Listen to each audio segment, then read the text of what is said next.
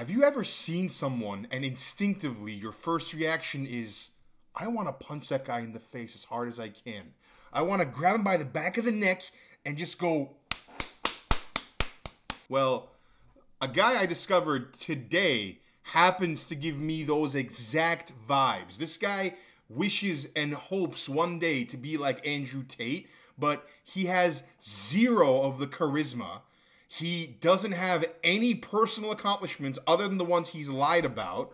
And unlike Andrew Tate, who I'm also not the biggest fan of, but at least Andrew Tate tells his people to go to the gym, take care of their body, look out for themselves. This idiot tells people not to go to the gym, says it's a waste of time, but instead they should be giving him money and buying his courses because he can save them from the Matrix. As for some reason, this Matrix talk has gotten so much traction. I'm like, bro, it's based off a movie. It's not real. People are just saying it now because it gets clout for whatever reason. But this idiot in question, whose hairline looks like the Pepsi logo, is just one of the most infuriating people I've seen in a very long time.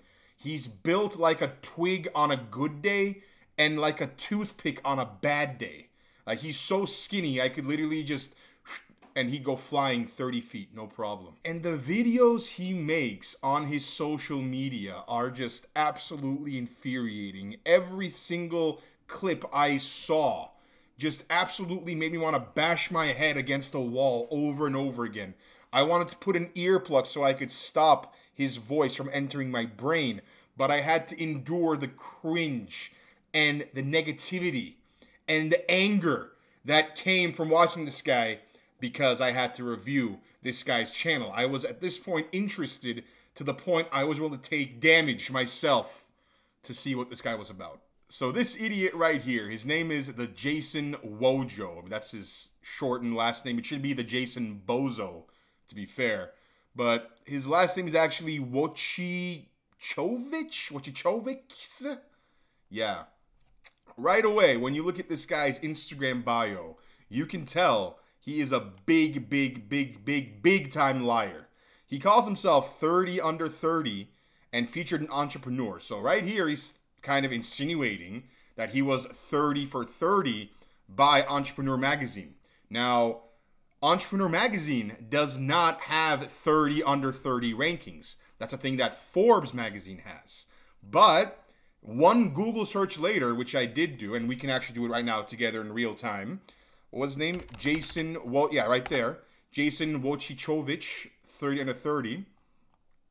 It says here on another Instagram post that this guy was nominated for a 30 under 30 by the New York Weekly, which doesn't even have anywhere near the same credentials that Forbes magazine would have. So right there, it's completely misleading right away. And that's just the start because, oh my God, this guy is one of the biggest fucking scammers I've seen in a very long time. He is just a wannabe Andrew Tate, but he looks like a walking stick. I mean, he's built...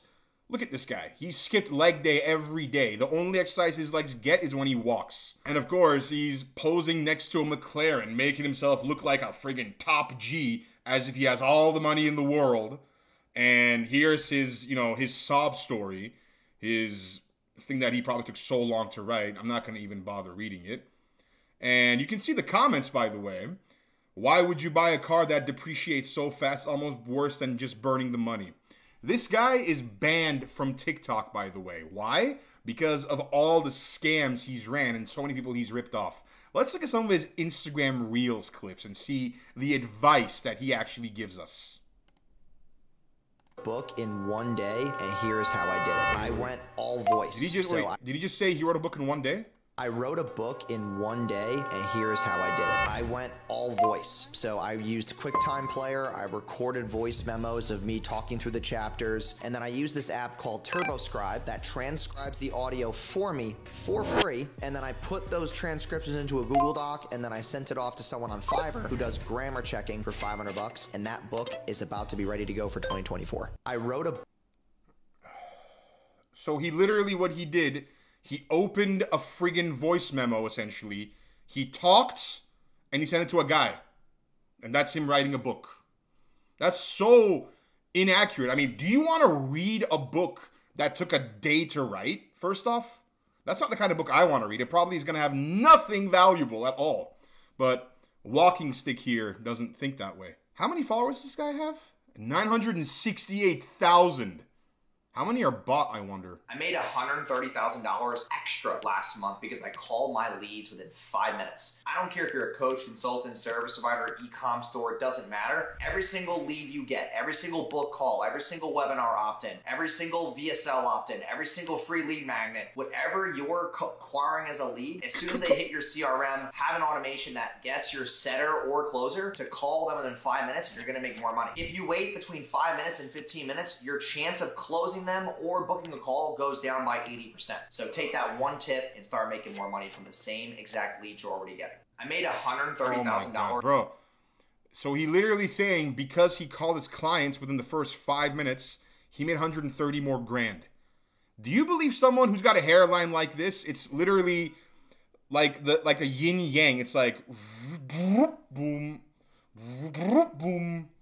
I'm trying to think of like some other hairline jokes to make right now. Chat, you got any good hairline jokes for this guy? Please, this guy, don't go bald though. You don't deserve to be bald. The number one way that I reduced my stress was by buying a boat. And it's not a flex, it's not a flaunt, but having a boat allows me to go out. There's no Wi-Fi, there's no internet, there's no one that can bother me, and I can go out on the water and just think more clearly, have more clarity around my decisions. Listen to the music that I want to listen to without my phone being interrupted, without someone calling me, without some notification bothering me and disturbing me. So being out on the water helped me out a ton. Also taking night drives. At night, I'll take the car out, put it on airplane mode, listen to music, but not have the audacity to get distracted. Taking a night drive without the sun being in my face, without it being really warm out, allows me to relax because no one's gonna bother me at 11 o'clock at night. So getting a boat, being on the water, and having night drives allowed me to reduce my stress drastically. The number one... Yes, because that's honestly friggin' hilarious. He literally said absolutely nothing in this entire clip. I was stressed out. I bought a boat. The stress went away. You should buy a boat too. How do you buy a boat? Well, you book a call with me, and you pay me a lot of money, and I'll find a way for you to buy a boat. That's what he says, but actually what he's doing is you give him the money, and he's going to go buy a second boat. He's saying, like, he's talking like if driving a car at night without your phone or with your phone being on Do Not Disturb is this new invention that no one knows about. Dude, I do that all the time. I mean, at least I did when I had a car. I would drive at night. It's definitely stress relieving. I agree. You can walk too. You don't need to drive. You can release stress that way. You don't need to buy a boat to have no stress, you idiot. I mean, man, we're actually listening to a toothpick talk right now, bro. But back to the hairline jokes. Real quick, because we got some people now giving some advice. I wrote a book. So this hairline right here. Bro's hairline is the reason why death threats exist. Okay, the chat's coming off strong with this one. Bro can have dinner on its head, it's so flat. Looks like a drunk driver made his hairline. Bro's hairline is built like the Hot Wheels half loop. That's really good, I like that one. His head looks like the Pepsi logo. Wait, we gotta see this. Look at this, yo. Oh, this dip right here. Oh my god, y'all are savage with it, man. I love it. I love it. So guys, yeah, you want to get stress out of your life? Buy a boat. There's no other way to release stress. But let's keep going because, man, this guy is just talking amazing stuff. If you're trying to make money online, hit your first 10K a month, don't start an SMA. Don't start an e-com store. Do sales. If you're able to close people on the phone and get 15%, 20% commissions on high-ticket products that are already selling, that's the lowest hanging fruit to actually make money. If you're good at talking to people and you have a good personality, you have a good tonality, you speak with confidence, go get a sales job. These are leads that these entrepreneurs and business owners are pushing you that are ready to buy already. All you have to do is finish the layup. So if you're trying to make 10K a month, don't do all these shiny objects. So Toothpick here is telling you not to work in Shopify, but instead go work in sales. It's like, wait, isn't Shopify on sales? Yes, it is.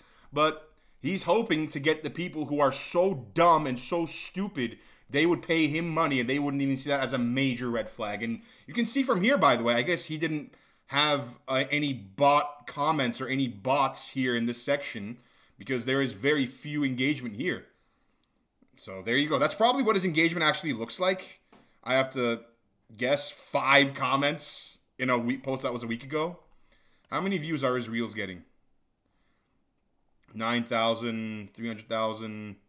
He's getting a lot less than me. Yeah, and I have 100K, like 103,000 followers. He's got almost 1 million, and he's getting less views than me. So it just, you know, it shows something. But man, this guy's advice is amazing. What else we got? Come on, Wojo, Bozo. What else we got? Who actually gives this guy money to come talk? Bro, if I was in any kind of conference and this guy came out to talk, I would walk out. I'd be like, give me my money back right now. Right now. You guys scammed me. This guy, by the way, this guy is 2 years younger than me. He's 26. Of course, he's got to give his talks from inside his sports car here, right? Otherwise, it wouldn't be legit. So, a lot of people ask me, how much does it cost to own a McLaren GT? So we're going to go through the expenses real quick. So, first off, I get 9 miles a gallon if I'm lucky. Right now, I'm at 12 miles a gallon, but usually get about 9. So, gas every week is about $200 a week. On top of that, I need at least $2,000 to $3,000 a month in like repairs and maintenance. I just had my windshield wiper, the windshield wipers, they broke, and that was $11,600. 2 to 3 grand a month in repairs? Bro, what are you doing with that car? I mean, even if I believed him that he said he has a McLaren, he doesn't. He's either renting this car and then he filmed like 10 of these videos in a row, or he's just borrowing it from a friend. Bro, if you're spending $2,000 to $3,000 a month in car repairs, you are a shit driver. And you need to friggin' go back to school, honestly. For windshield wipers. And I don't even think they're that valuable. Of course not. Transmission or an engine is going to be about 80 grand with a 6 to 8 month wait time. Oil changes are $4,000. He's just throwing numbers out of the air. Oh, by the way, yeah, see, I was right. Here's why. Look, every single one of these car videos that he's made, here's why you have he's wearing to the exact same thing.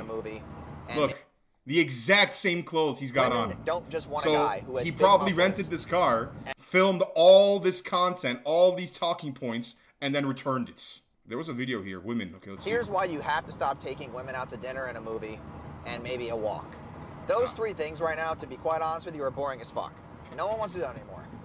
Last date that I went on, you have to make the person kind of follow you because you're the leader in any relationship. You're the guy. You're supposed to be the leader. So I was like, all right, you know what? I'm going to the casino. You can fucking join us if you want. You know, like, I'm not going to do this crazy itinerary for what a date or meeting somebody new should be. If they want to follow you as the leader, then they will join you where you want to go. The problem with most guys is they get a date, they're talking to some chick on Tinder, they're sitting there going, okay, yeah, dinner, we'll go here at 7, and then we'll go here at 8, and then we'll go here, we'll take a walk, and then like, you know, like if it's a good fit, this is not a sales call, motherfucker, okay? You have to play the leading role. Here's why he's trying so hard to be Andrew Tate. Oh my God, it's pathetic. So apparently, taking a woman out to, you know, a movie, a date, and like dinner is a bad thing, but you gotta take her to the casino. Yeah, that's a better date. Bro, a casino is like probably the worst place to go on a first date.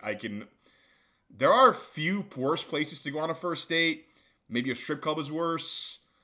A nightclub is probably worse. But a casino is definitely up there as one of the worst things. You don't go to the gym. What? Ended at my gym video. And it's kind of funny because if you go to any gym and you ask anybody, like, hey, how many hours a day are you using to be here? They're taking up 2 to 3 hours of their morning with showering, eating, working out. You know, maybe they meet their friends at the gym. They're doing all these things for 3 hours, and they wonder why they're not getting as much stuff done in their business. They're not getting to where they want to be. It's because they're using all their time doing that in the morning, and that kind of sets the precedent for the day.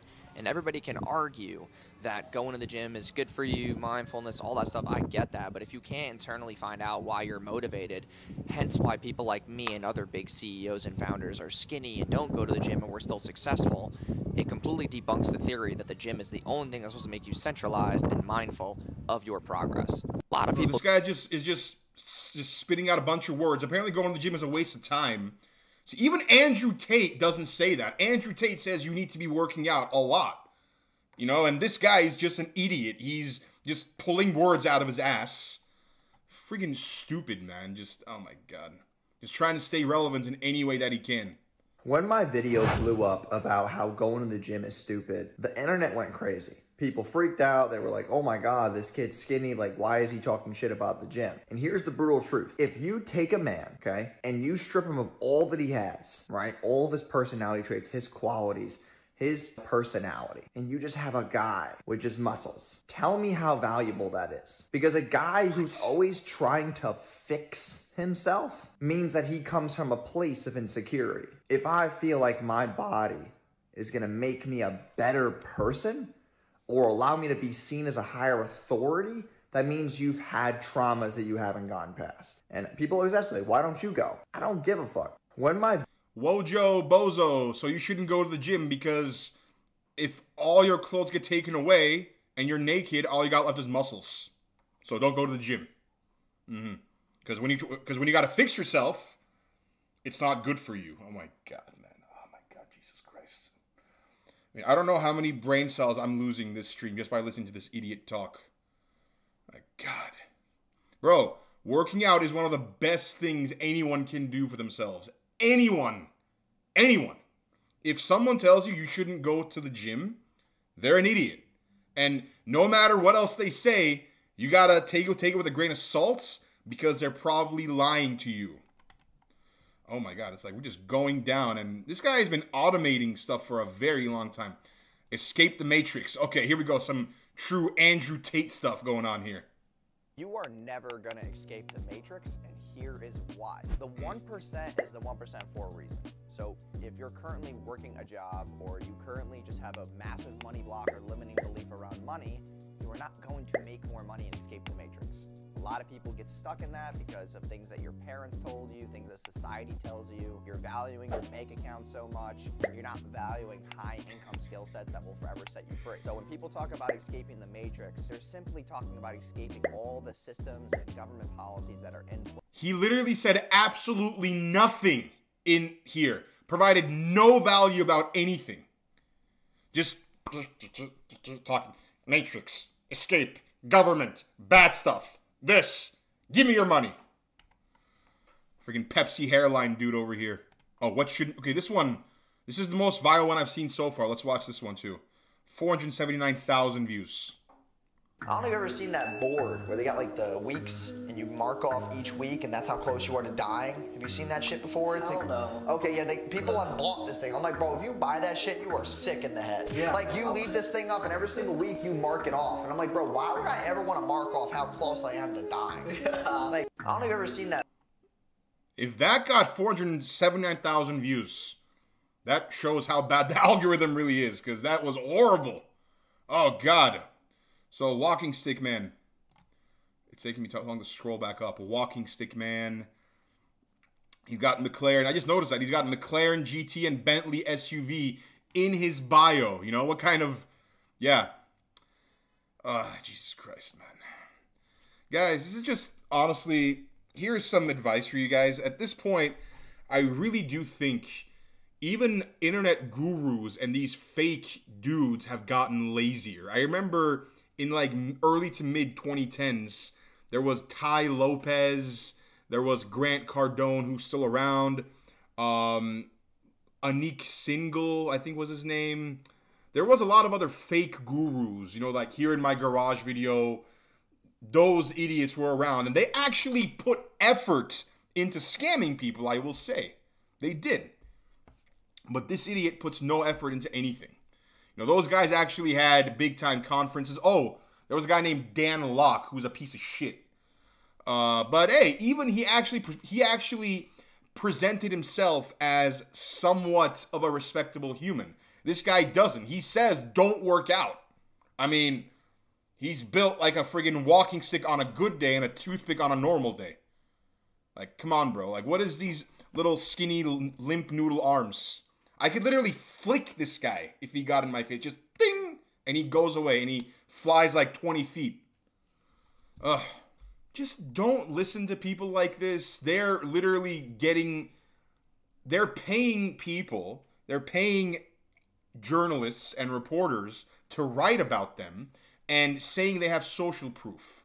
They have these podcasts that they host, and they're saying that, and all they're doing is they're automating these podcasts and going into cars, renting it, and filming all their videos. You know, it's friggin' stupid, man. Making it rain dollars. There's people who don't make any money, who are 18 to 21, deciding to have children. I'm sorry to tell you this, but that's an idiotic choice. You can't provide for the child. Like, people do things every... Anyway. And let's cap it off with this. So there's another tab here. When I searched up his name, by the way, this came up. Yeah, this is one of the first things that comes up when you search up Jason Wojo's name. And it's 3 controversies about him. And so let's read here what his editor had to say about that. 1-star review. Have been working for Wojo for the past 3 to 4 months as a video editor, and there are 15 to 16 editors which Wojo hired.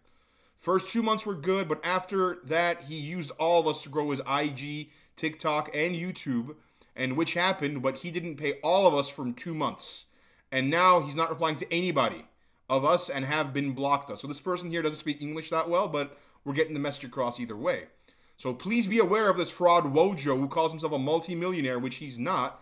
If anybody knows him, tell him to pay us. So he just going on Fiverr, probably hiring people from Bangladesh, India, Philippines, where the labor is so low, like maybe $5 to $7 for an editor. And he hired to 15 to 16 of those, and he didn't pay them.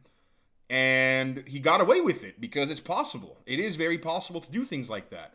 And that's just, I mean, if you're not paying your own team members and you need 15 to 16 editors, that's a lot of editors no matter who you are. You don't need that many editors ever. Oh, and this is talking about why his followers are bought, because apparently a lot of the comments in his videos look like this. And we went through some of them. I didn't see these, but I believe it too. And here are the... Oh, YouTuber Marky also exposed a list of Jason Wojo fan accounts after it was sent to him by Jason's disgruntled editors. So these are his fan accounts, apparently. He's got fan accounts made. Wow, that's why. So he's literally copying Andrew Tate to a T. He's just making fan accounts, trying to get his name out there more. You know, friggin' moron. They explained that Wojo Media used freelancers for its marketing using a now deleted Discord group. Jason would upload raw videos on the group, and any editor can take and edit this video and post them on their sites. They get paid based on the views their video makes. Wow. Again, taking a page from Andrew Tate's book. So he was paying his editors, supposedly paying them, at least was going to pay them. We know he didn't pay them. But if he had paid them, the agreement was $5 a video. That's horrible. That's like scam level horrible. If it gets 3.5K views, an extra $5. Wow. And if the video you edit gets over 1 million views, you get an extra $75. Oh my God, bro. This guy is horrible, man. Horrible, horrible, horrible. Ugh. Yeah, this guy, who was Jason Wojo. Never trust the guy with a friggin' Pepsi hairline. Ugh. Friggin' scammers, bro. They piss me off.